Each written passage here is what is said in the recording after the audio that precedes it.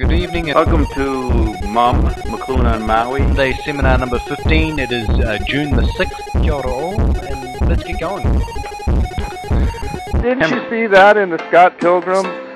That, there was the mystery body was laced with the mystery body, as well as... That's what we didn't talk about yet, but it begins saying, once a time ago, in a mystery land called Toronto, Ontario, Canada, whatever the designation is, Toronto, Ontario, Canada. They call it mystery land. That's where it's definitely pointing to Dobbstown, though that is not what is the figure. The figure is the chipbody life.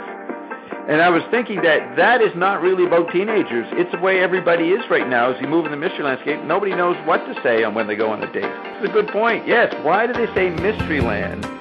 And in the beginning of the movie, and it's showing the drama on the chipbody scale, which is the identity builder for these kids, and it's a very flexible, fluid, multi-leveled identity. But there's a larger uncertainty, which is the sex bob-oms. Yeah. Sex bob-oms. We could call... There was no tremendous angst, artistic... That's right, they don't even have angst anymore. It's a drifting. And McLuhan said that. If we keep this up, we're just going to end up being floating drifters.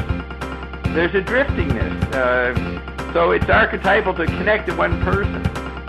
Now note what McLuhan says in the love dialogue that, love as an art form comes in with the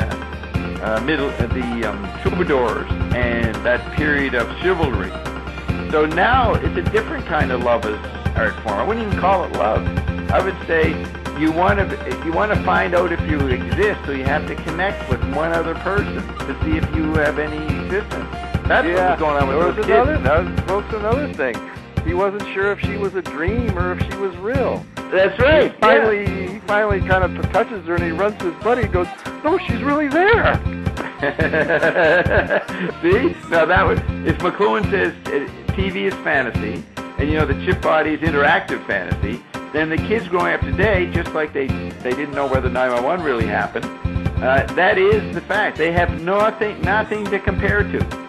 So that movie was all about attempting to make a synaptic connection with something, and you weren't even sure what it was when you did, and you weren't sure how it would turn out. But he did have a sense of certainty or knowing, and that was that when he saw her in the dream, and then he saw her in real space, but he was confused. He wasn't sure which was more real than the other, but he was certain that she was someone that he needed to connect to.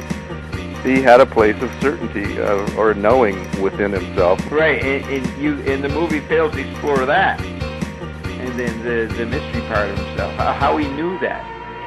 No, she said that there was a subspace bypass that went through his apartment or went through his brain or something like that. Well, yeah, no, because he said, "Isn't that weird that I was just having a dream about you?" She had to figure out, well, no, it's not weird. And he looks at her, he goes, "It's not?" She goes, yeah, and then she comes up with that hyperdimension explanation. Actually, the more you think about it, the wonder it was sex bob-oms. It really was Dobbstown stuff because, what was I going to say? You say that he didn't know.